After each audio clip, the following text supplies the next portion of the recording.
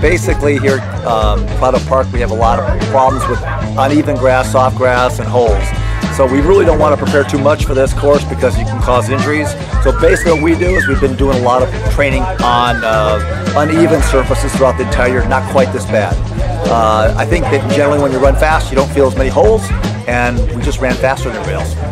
Well, I think it's like important to note that like it's hard for like everyone. Like if it's course is trash, like you have to keep in your mindset that like it's tough for you, but it's tough for everyone else.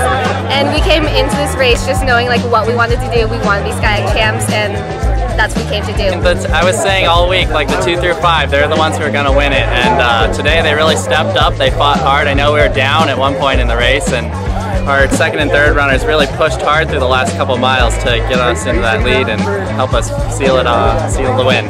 I think we've got a lot of potential to run really well at regionals and nationals.